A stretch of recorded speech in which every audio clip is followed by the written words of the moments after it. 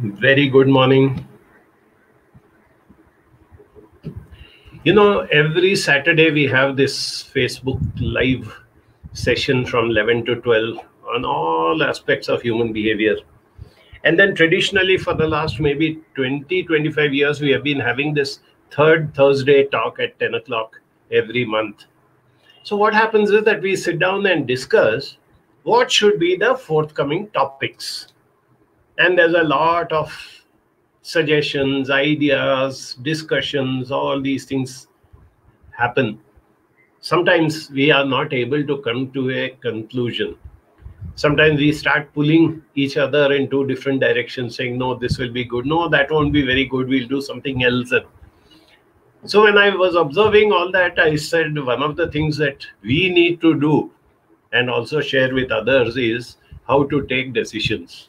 So how to take decisions to decide what topic to have this talk on, and therefore how we came into this topic of today. On the surface, to many people, it may not look very great. Decision making, yeah, I have to take decisions. I take decisions. What's so great about it?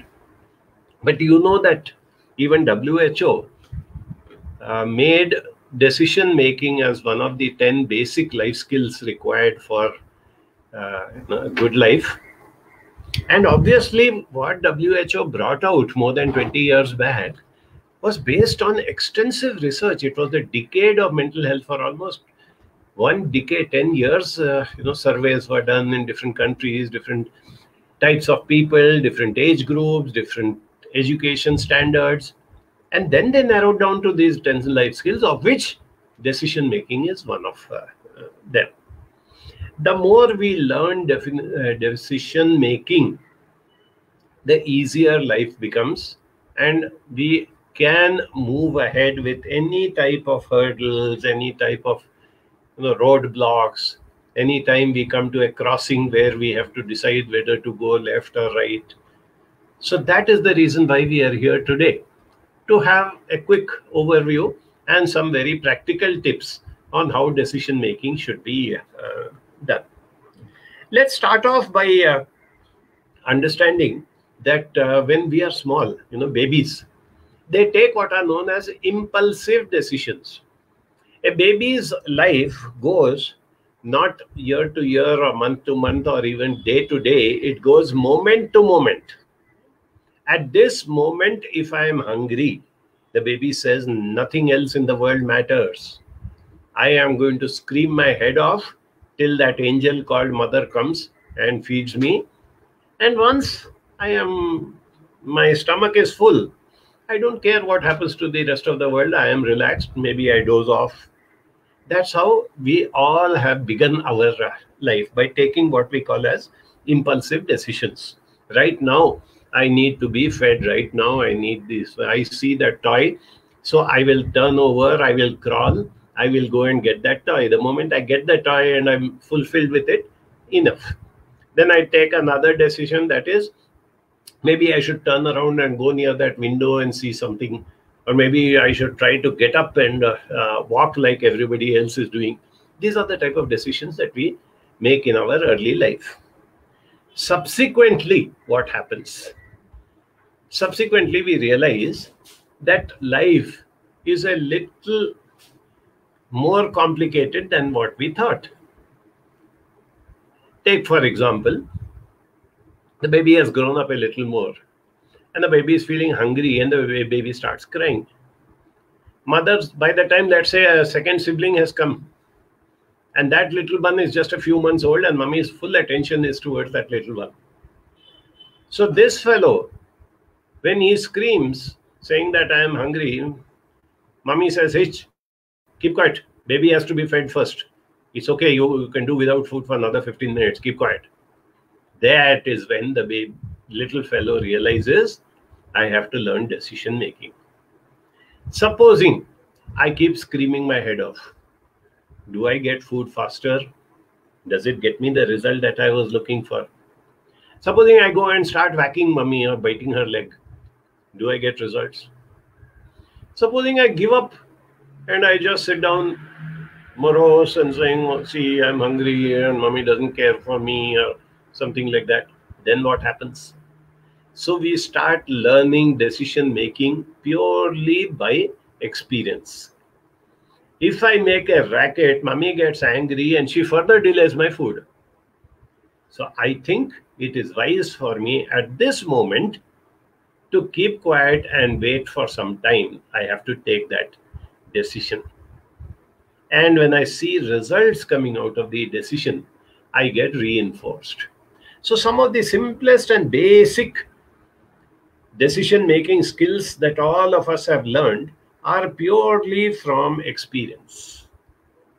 But here comes a very important thing. The more we encourage children to take decisions on their own, the better we are preparing them for their life ahead.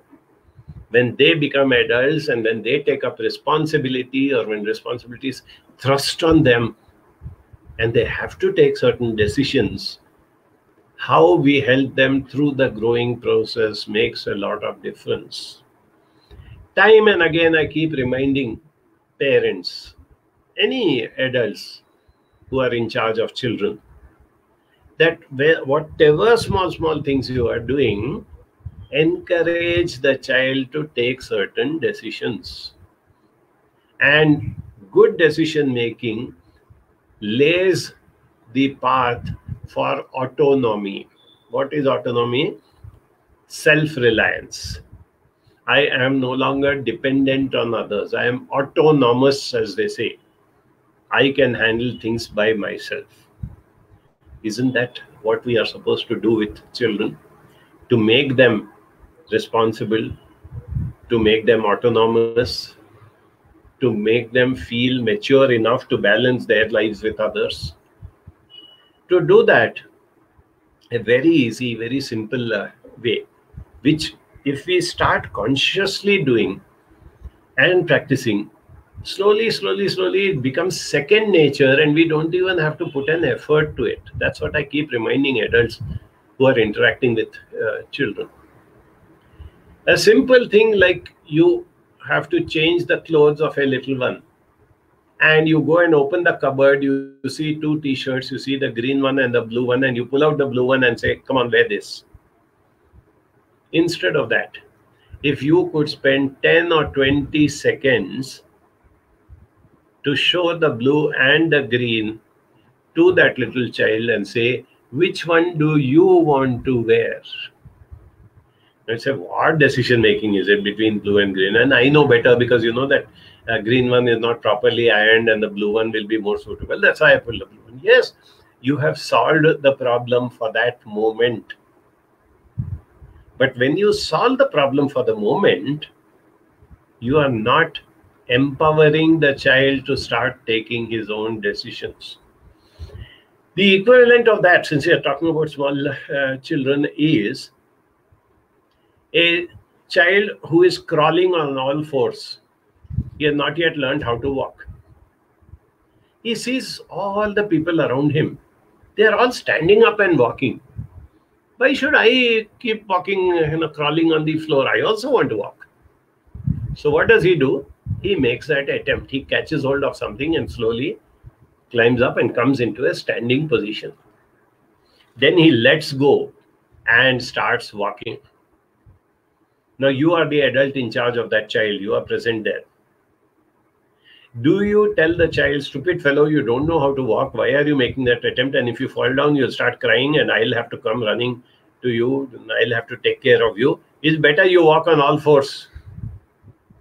Would any responsible adult say that? No. We tell the child, come on, get up and walk. The same thing needs to be done in every aspect of a child's growth. Anything that the child has to do. As the child grows up, we often complain about children who are not interested in studies, don't want to do their homework or something. Here again, if you give them choices, remember that all human beings, and more so children, want to have the pleasure of taking their own decisions. somehow you always feel very nice when you are allowed to take the decision, isn't it? In fact, to the extreme that when you do not want to give any alternative to a person, you can work out in such a way that you offer 2 or 3 alternatives, all of them leading to the same path which you want the person to take. Even that can be done if you are a little sharp. There is a phrase for it called Hobson's choice, Hobson.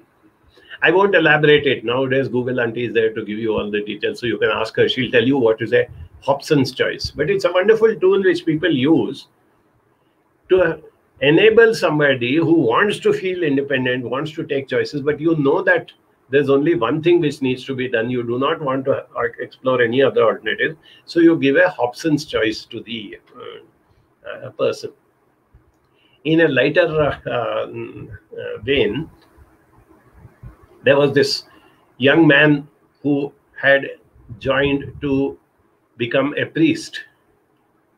Now, he had a rigid regimen. He had to follow all the rules from morning to evening. He had to do all the prayers and whatever studies and everything. Now, this boy had already become quite addicted to cigarette smoking. He couldn't do without smoking. He had to have, every now and then, he had to have a cigarette. So one day he went to his spiritual father and said, "Father, I have this craving for smoking. So when I am doing my prayers, can I smoke?" Father said, "Nothing doing. When you are doing your prayers, focus on the prayer." What do you mean smoking while you're saying a prayer? No other distraction. You must only pray. Okay, Father, he went away. Then he went to another superior, spiritual superior, and he asked him, "Father, I have this habit of smoking regularly. I wanted to ask you, when I'm smoking a cigarette, is it okay for me to pray?" The priest said, "Of course. You can pray anytime, whether you're smoking a cigarette, whether you're doing anything, you can pray. You must pray, in fact." "Thank you, Father. So when I'm smoking, I can pray. When I'm praying, I cannot smoke." That is what is meant by a Hobson's choice. So what I want you to understand is that even where you feel that, no, this person is not capable, and you know, this is not restricted to children. I've come across so many bosses who tell, "I have this subordinate who is not capable of taking decisions. He's a stupid fellow. He really doesn't know how to go about. If I start giving him autonomy, if I start giving him the freedom to take his own decisions, he will mess up." No, it doesn't happen that way. You have to understand that if this person is incapable of taking the right decisions, the only way you can empower him is to give an opportunity for him to take a decision. If he doesn't do it, it's like the child who was never given an opportunity to get up and walk. And now he has become 1 year, 1.5 years, 2 years, 2.5 years old. And you're saying that, no, he still cannot walk because you did not give him that opportunity. He had to get up. He had to take a few steps. He had to stumble and fall down. He cried and he even got hurt once or twice. But he again got up and he started walking, isn't it? The same thing applies everywhere. I have seen in corporate setups, for example, there are these bosses who say that, "No, I am the only one who can take the right decision. My subordinates do not know. They are incapable, they are inexperienced," whatever words you use. Throughout, what happens is that you keep taking the decisions, you are not empowering your subordinates, and they go into some sort of a, what do you call it, a comfort zone, and they say, "Anyway, boss takes the decision, so why should we bother? Whatever he tells us to do, we will do." And you can understand what will happen if a situation arises where you are not available to take a decision and that subordinate has to take a decision. What happens? That person finds himself totally incompetent. Children grow up, they become adults, They have to move on in life. They have to take decisions. One of the things that we do regularly, you're aware of that, no? This thing like career counseling, aptitude testing. For children who have come to a particular point from where they have to take some very important decisions of their life, they need to move on to understand what would be the better choices for them. How does one empower? I have got, some very practical, systematic tips which I'm going to give you. But just to set the path rolling, I'd like to show you a quick little video clip of how this young man explains how he wants to take decisions about his life. Have a quick look at this video, and then I'll give you the practical tips.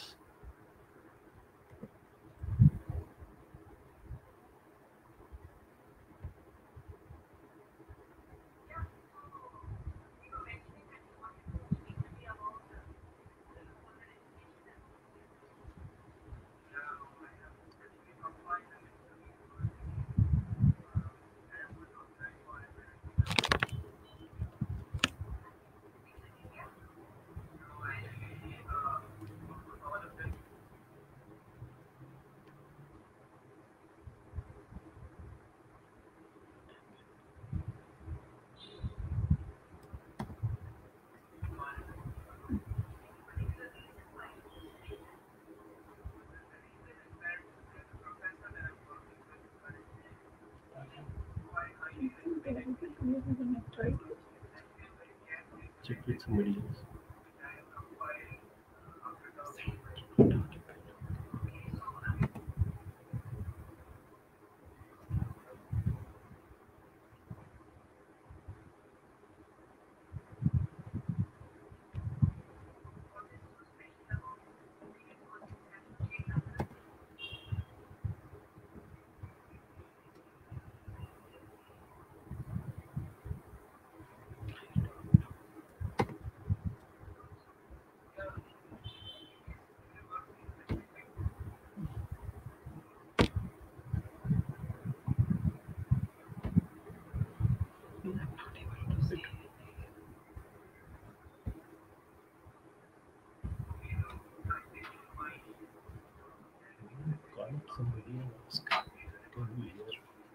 They are not able to hear. Please stop it.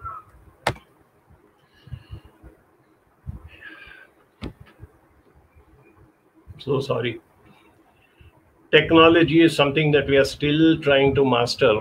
We have taken a lot of decisions to abide by what the new situation has taught us, but sometimes we succeed, sometimes we don't. It was a lovely little video which helps us to understand how proper decision making can be made. But as you saw, the audio was not at all clear. So I had to take a quick decision and stop it and tell you that, okay, let's move on to what are the practical ways. The moment you realize that you have to take a decision, I think the first thing that you need to do is to check the deadline.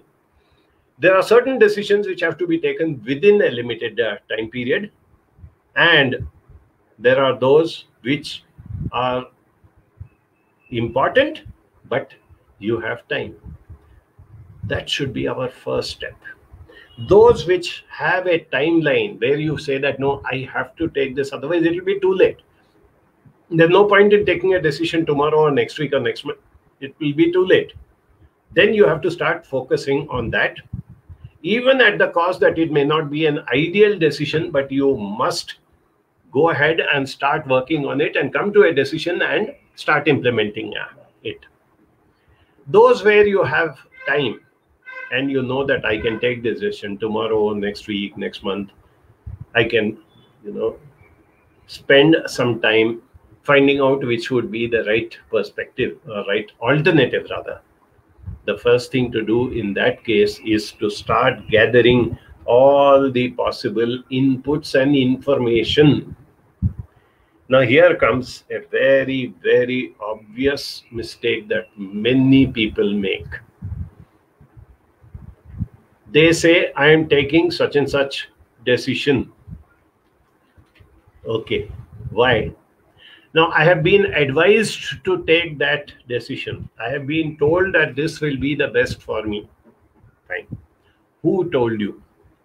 Such and such very respectable person told me. Fine.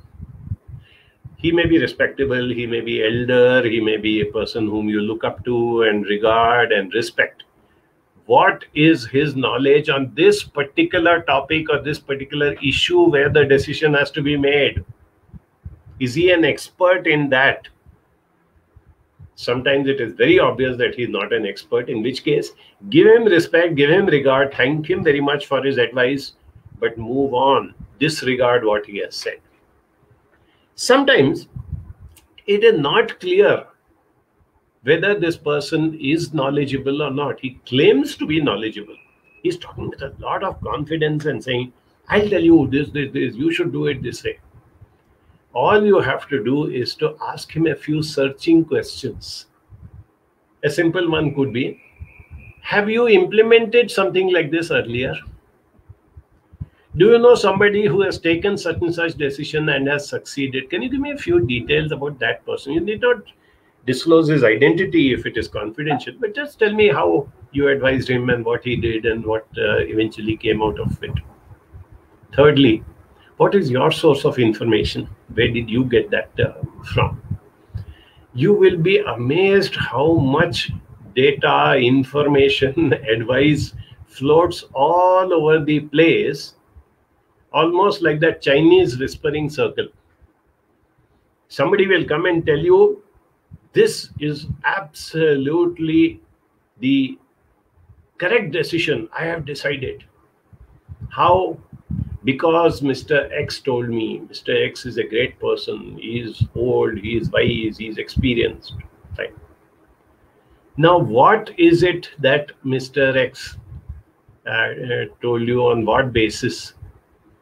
When you explore a little bit, you will find that he himself was told by somebody else.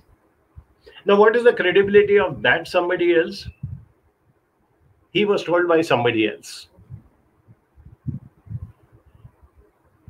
My colleague Purnima very often recalls a colleague that she had long ago when she was working in the corporate world, a receptionist.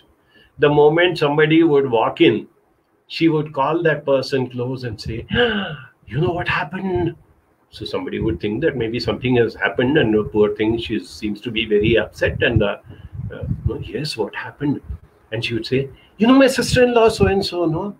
Yeah, you've spoken about your sister-in-law. What happened to her? No.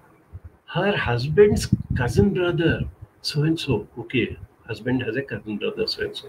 What happened to him? His nephew, you know. Huh? Okay, his nephew. What happened to him? He has a pet dog. Okay, he has a pet dog. So what? That pet dog is not keeping good health. Now, what are you supposed to do about it?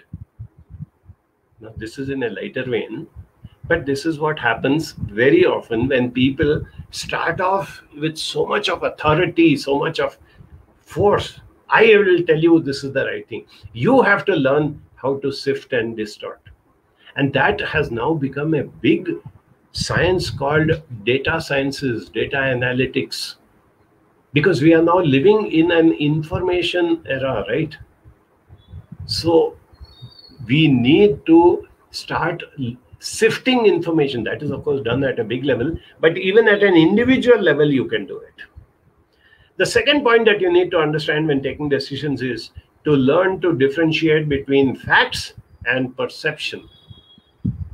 Somebody who says, I feel that such and such thing is better than that. Somebody else says, I have tried out this. I have found out the outcome of it. I have found out A, B, C, D analytics and details of it. And based on that, I am convinced that this is the right thing. So always question yourself that whatever inputs you're getting, is it a fact or a perception? One more simple thing about decision making is to ensure that when you need to take any important decision, you are not highly stressed out, or you are not in a very worked up emotional stage. If your emotions are running very high, if you are under stress, inevitably you take a wrong decision. You take what is known as an impulsive decision. There's a difference between impulse and instinct, remember that. I am a proponent of instinct, gut feeling. I always tell people, before you take any important decision, do give some credence, some importance to what your instinct or your gut feeling says. But contrast it to instinct, which is deep, which is persistent, which has got some strong inner meaning in it. There is also this thing called impulse. Impulse is a momentary thing which comes when you are feeling very worked up, when you are under stress, when you are, emotionally pulled into some particular direction or something of that sort. Do not get biased by previous experiences. Change is coming in so fast. What was applicable yesterday is not applicable today. So many people say, 10 years back I tried it out, it didn't work, so it's gone. A parent tells the son, yes, I was also a very creative person. I was an artist. I wanted to become an artist and make a career out of it. But then I realized you can't make money out of drawings and art and all that. So I gave it up. It may have been 100% true at that time, but it may not be true at this time.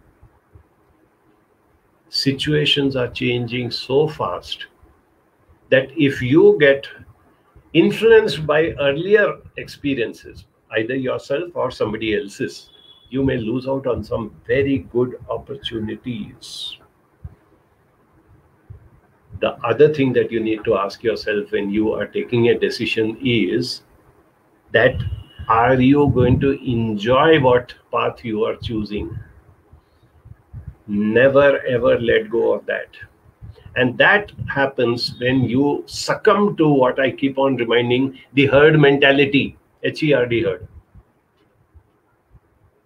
When you take a decision saying everybody is doing it, so it is good.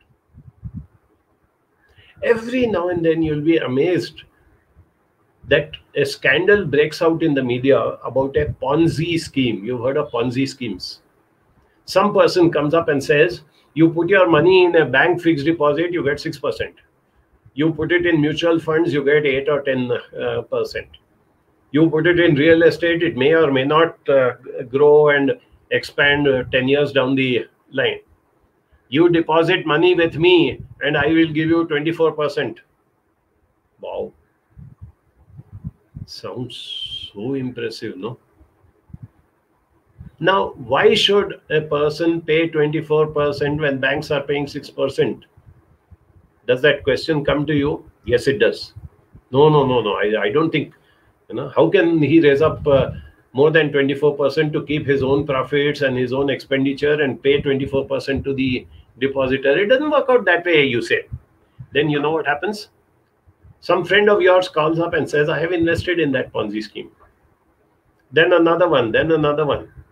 And before you know it, you have one of your friends coming in and saying, come on, yaar, you must invest. I've already put so much money in it and I'm getting monthly returns and you must also do it.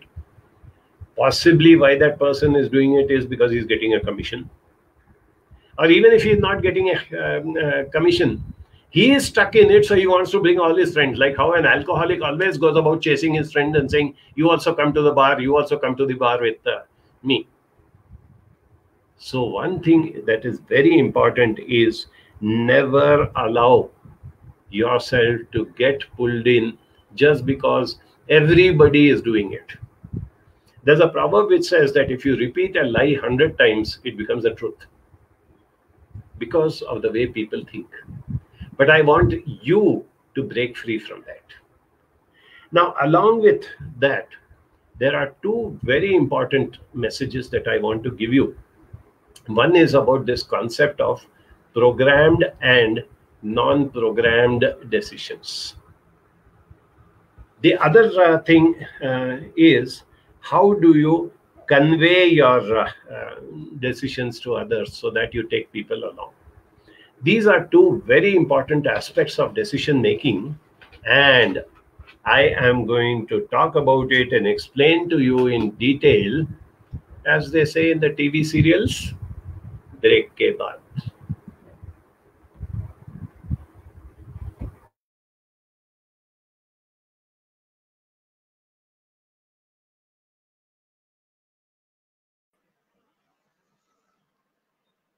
Yes, Sally, go have your chai and come. So I will just let our viewers know.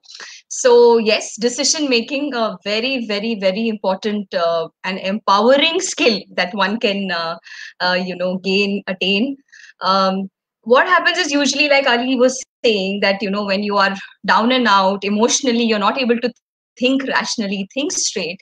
That is when you can use professional help, a counselor. And here, as you know, in Banjara, counseling is free. So anything that you're bothered about, and all of us go through that. I mean, even when I'm confused, I rush to Ali or go to one of my buddy counselors. We all need, because that time we are so emotionally feeling that we will not be able to make the right decision. So yes, why not take help from somebody who's there for us? So Banjara offers this free counseling for anything that you want to discuss with us, whether it is job related, relationships, and more importantly, aptitude, and where my child can, what career option my child can take, and all of that. So anything that is kind of, you need a little bit of support, hand holding, scaffolding, please reach out to us. Banjara offers absolutely free counseling on all these things. And when we are talking about children especially, um, as a parent, you always go by your gut feel, or what you are imitating from what you have learned. But why not learn it properly? It's a skill, like Ali was mentioning. WHO has decision making as one of the most important life skills, and not just deciding for the child, but helping the child to decide for themselves. So this program will help you with a lot of life skills that you can inculcate in your children, or all other aspects of bringing up your children as a parent, or as any significant adult, a teacher, or anybody who's closely working with children. So this is a program. A few more days are left to register. So already we have started off with the program, but yes, there are a few seats available. So please reach out immediately, and we'd love to tell you more about it. So yes, these are the things I thought I'll update you with. And many happenings, many other things which go on. Please keep checking out our website, and you will find all the latest information. Yes, it's lockdown, but a lot is happening in Banjara. So keep yourself posted. Do check out our website for all the latest updates. You learn probably a lot of aspects of human behavior, right? So yes. So Ali, all right. Yeah. I wanted to tell you another important topic which Ali is going to be taking up this coming Saturday. Very, very sensitive topic. And many are reaching out because this is a time which, people need that kind of emotional support. So, yeah, this is a topic which we thought, we'll take you through. And Saturday, as usual, 11 to 12, please log in to our website. And we are going to be covering this sensitive topic, death, right? So we'll meet you there again on Saturday. So do come in. Ali will be taking us through this. So that's what I thought I'll let you know.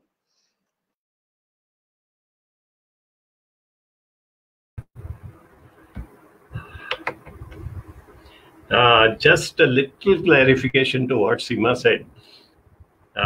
The poster was put up with one single word, death, written on it. I don't know how many people will get scared looking at that poster. So I'm not going to just talk about death.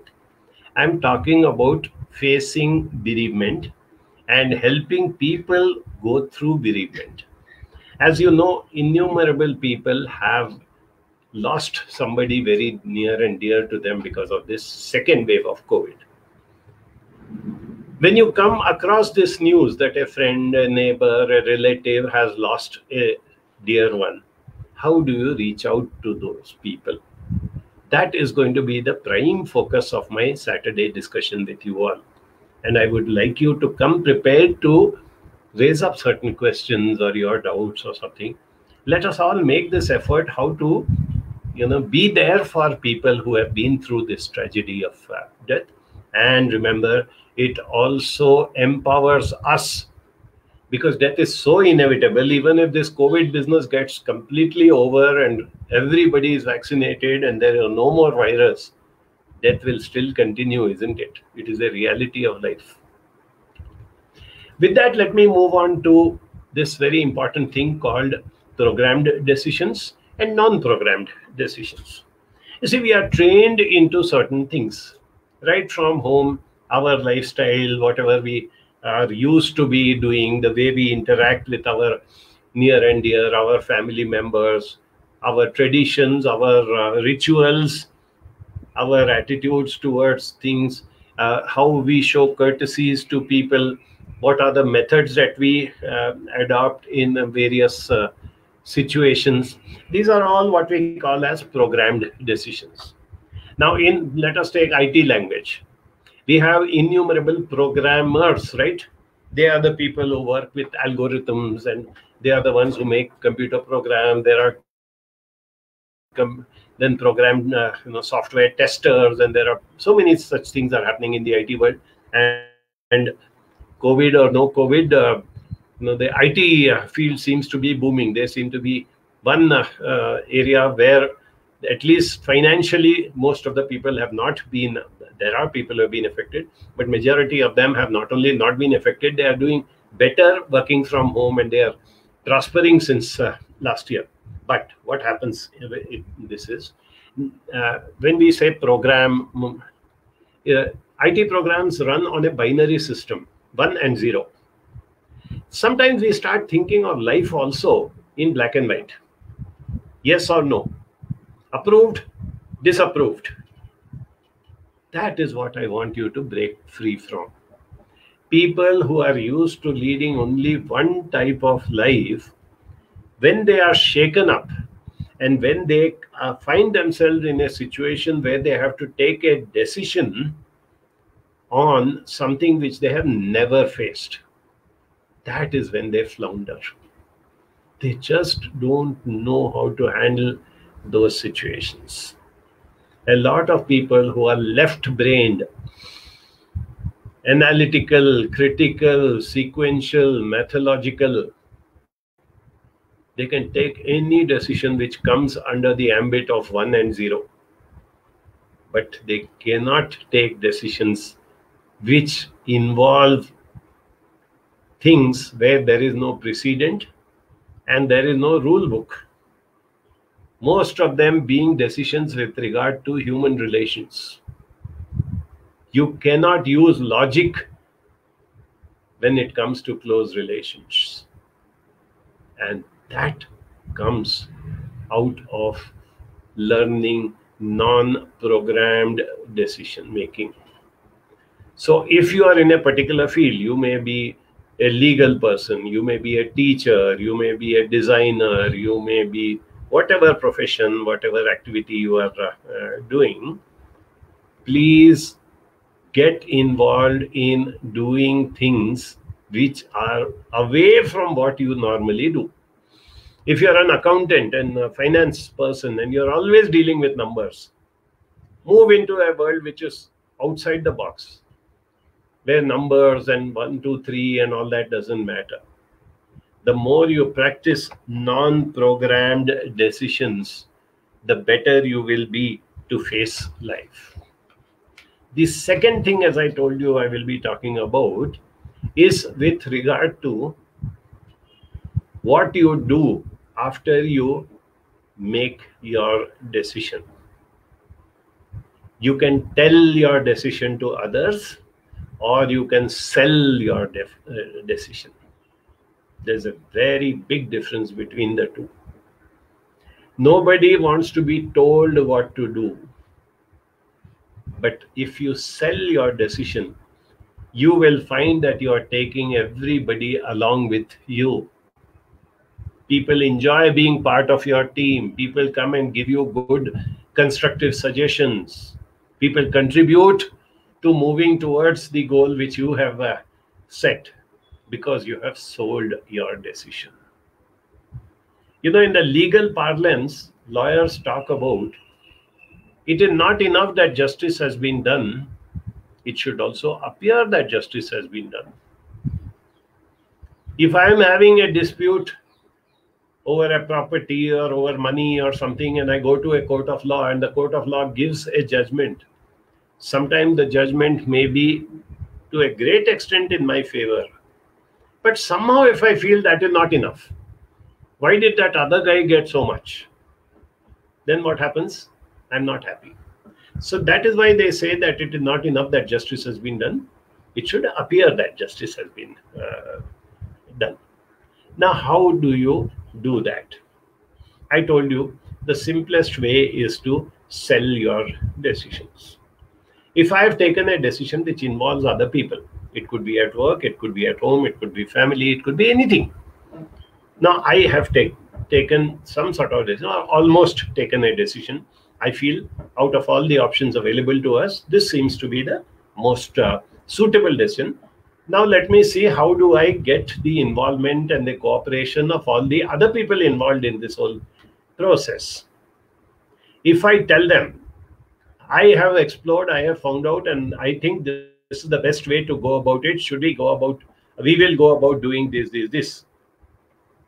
The first reaction of people is, why? Why can't it be done the other way around? What does he think of himself? Do you think that this is the only right thing to do? But if I sell my decision, just try and recollect the last time when some very good, very effective salesman sold something to you. What did he do? He used all the right techniques to ensure that you got convinced that it is in my interest to buy this. I'm not buying because he's forcing me. I'm not feeling compelled. I think this is a good thing. It will help me if I buy this service or this product. That is what we mean by selling decisions.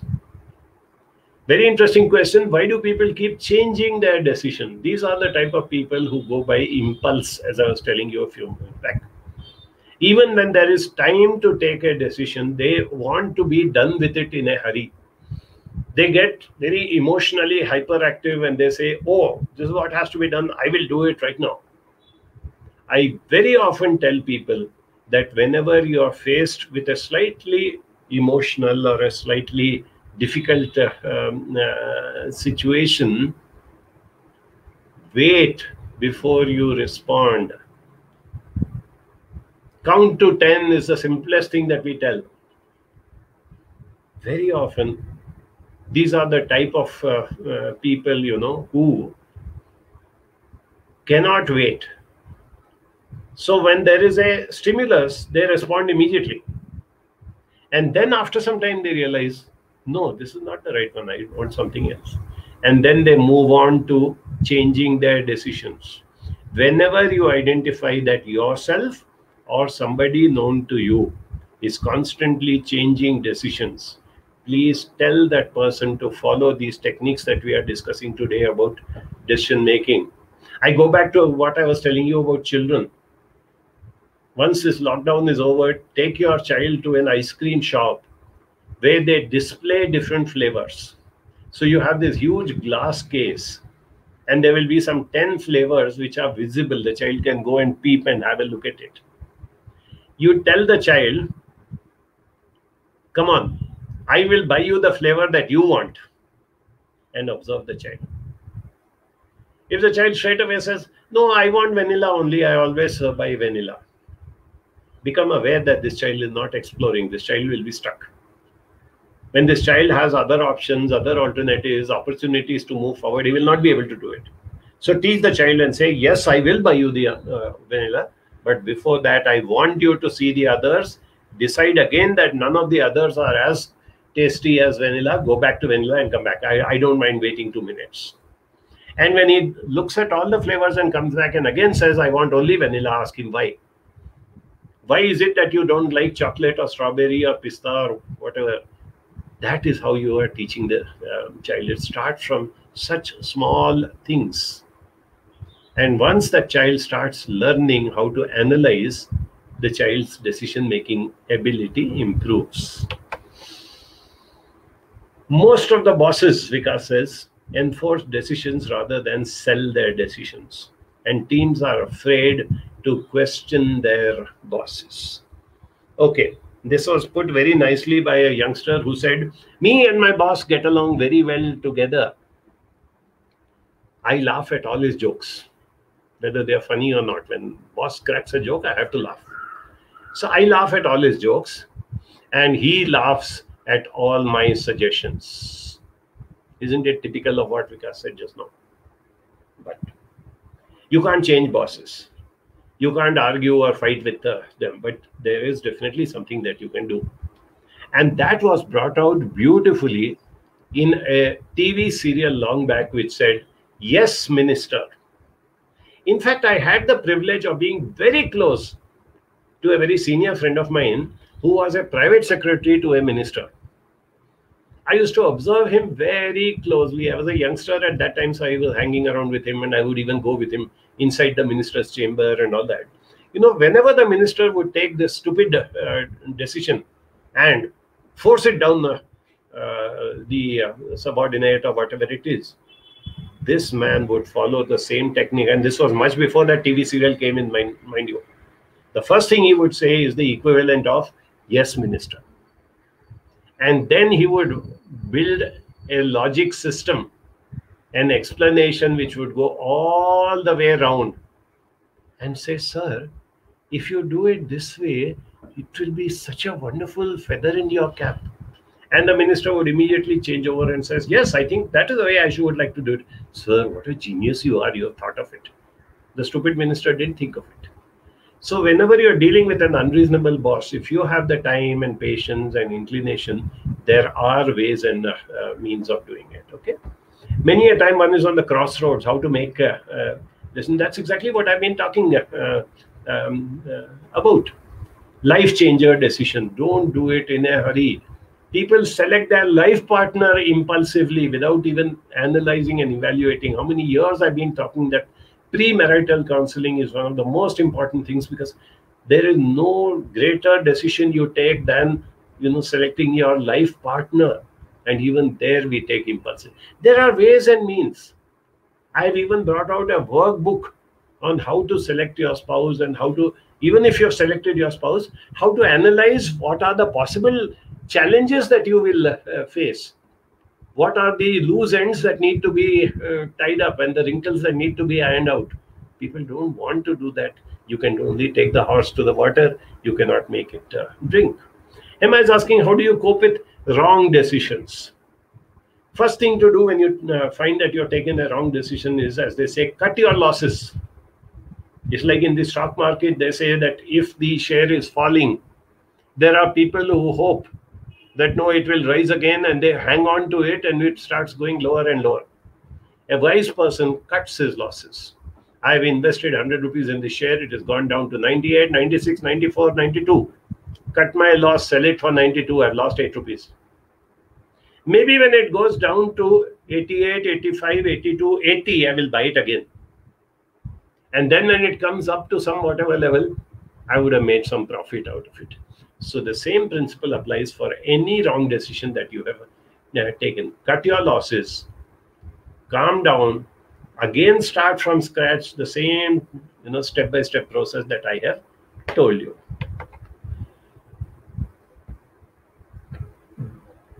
I am doing second year of medicine and I want to take up art. I want to take part in social activities, but I'm scared to leave medicine. I'm scared I lose security. I'm finding it hard to decide. This is a very important decision, Harsha. I don't want to frivolously give you a 1-minute answer. But as we have always been saying, we are available to people like you who are at this crossroads and who are to take these decisions. We do free counseling. You are most welcome to get in touch with us. My email ID is alikhwaja50@gmail.com. alikhwaja50@gmail.com. Please write to me in detail where you stand, what are the pros and cons, what have you thought of so far. To the best of my ability, I will help you to take the right decision. Okay, Khushbu says,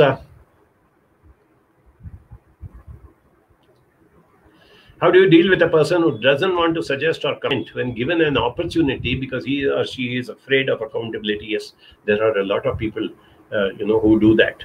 Depending on what sort of equation or relationship you have with that person, if you can gently tell that person the advantages of, taking decisions, or at least giving suggestions. Maybe initially what you can tell the person is, I take the blame.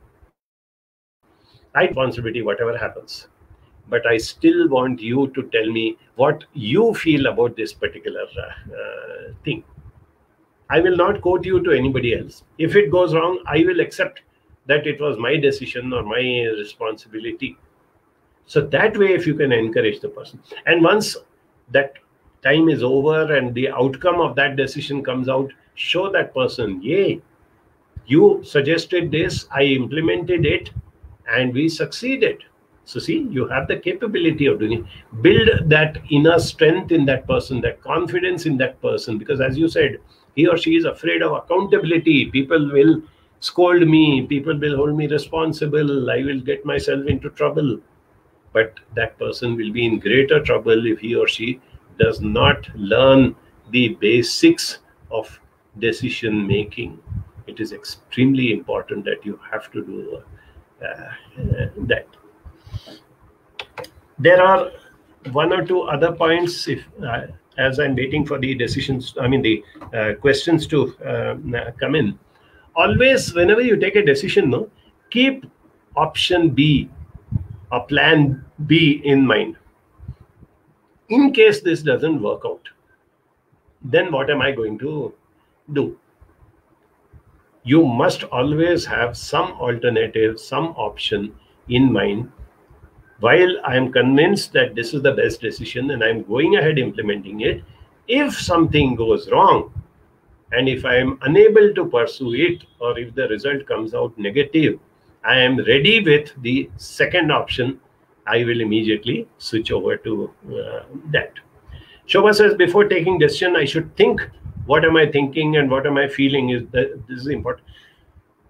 Absolutely right, Shobha. That's what we keep on and on and on pushing into people, saying that all the time keep reviewing, what am I thinking, what am I feeling. Emotions play a very important role in your actions and your decisions.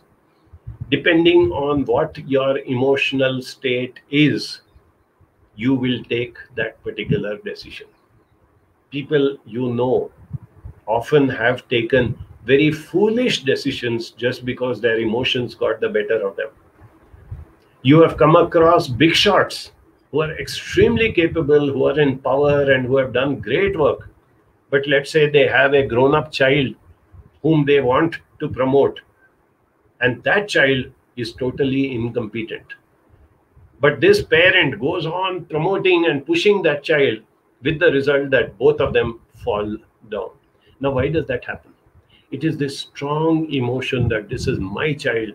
I have to promote my child. I have to see to it that my child comes into prominence or power or whatever it is. And this highly competent person who has already made a success of his or her life, who has reached the pinnacle of success, makes such stupid decisions, because of which the whole empire starts crumbling. This is what I meant by saying that while you should listen to your intuition, your gut feeling, the emotional angle of it, but finally a decision, when it is made, should be made on the basis of something very logical, which tells that yes, I'm willing to pay the price for it. Yes, I know that I'm getting emotional. I want to help somebody who is very important to me. And I know that I'm going to suffer some losses in terms of finance, in terms of relationship, whatever it is. I don't mind paying the price for it. See, there again, I'm using logic to deal with my emotional state. So the final step, when you are about to take that decision and say, this is the path that I have chosen and I'm going to walk on that path, that last step should be a very rational, very logical step, taking into account the emotional factors. There are innumerable people who have taken emotional decisions because they believed in it and they have succeeded. When the whole world was going in one direction, they went in another direction. You know that famous poem of Frost which says that I was walking in the jungle and at one point there were two paths. One path was the one which was well trodden, meaning to say the grass and everything had gone away because so many people were walking on that path. It was very obvious that that is the path which most people take. The other one was a path less traveled or less trodden. I could make out that grass has grown, weeds have come, because not too many people have been walking on that path. But I believed in it and I took that path, the road less traveled, and I have never regretted after that because it was a thought out decision. Based on that one line of the road less traveled, that poem, the great Scott Peck wrote a book whose topic was the road less traveled. And that I consider to be something like a Bible of human behavior. It's deep, it is serious. You can't read it like a novel. Sometimes you'll get bored if you start reading it and you will give it up also. It doesn't matter. But there are such gems of wisdom with regard to human relationships, including decision making when it comes to the most difficult aspects of your life. And that is what I want you to understand. In conclusion, let me also talk to you about the most crucial time when you are faced with something which is totally unexpected, something which shakes you up completely. But it is so important that you have to take the decision then and there. You do not have time to go through all this process of getting information, evaluating that information, all these things. You have to take a decision then and there. When it comes to that, I think you should go by your instinct, because you do not have time to apply logic. Somewhere your gut feeling, and if you have nurtured your instinct, your gut feeling, your sixth sense, you will find that instinctive, that intuitive, and that very deep gut feeling. When you used that, you did make the right decision. Even if the outcome is not very favorable, you will not regret it, because you took that decision with that firm belief that yes, this is what I believe in. These are my principles, or these are my values, or this is what I believe in. And once you do that, it becomes a habit. And once you rise to the occasion, never run away from an important decision. I've seen people running away without taking decisions when it has to be done crucially. Once you start running away, you'll be running the rest of your life. Face it squarely, get across and say, yes, I am going to face it. Sometimes you may even make a mistake. Sometimes in retrospect, you will realize that, no, I took a wrong decision. I'm paying the price for it. But no price is too high. You will still realize that you have learned something from that failure. Failures are stepping stone to success. It is not important how many times you fell down. What is important is that did you rise up one time more than the number of times that you fell down? As long as you do that, life is a continuous journey. Life goes on, good things, bad things keep happening. Enjoy the journey, do not worry about the destination. Thank you. It's been a lovely hour, and I look forward to seeing you people on, as usual, on Saturdays, and then again on the third Thursday of next month. And if things improve by then, I'm even looking forward to having a classroom session, which we have had for years and years. I am really yearning to see warm, caring, smiling human beings sitting in front of me. That is what I crave for, and I'm going to wait for it, whether it happens next month or 6 months down the line. It doesn't matter. I'm an optimist. I will always be looking forward to it. So have a wonderful time. Bye-bye.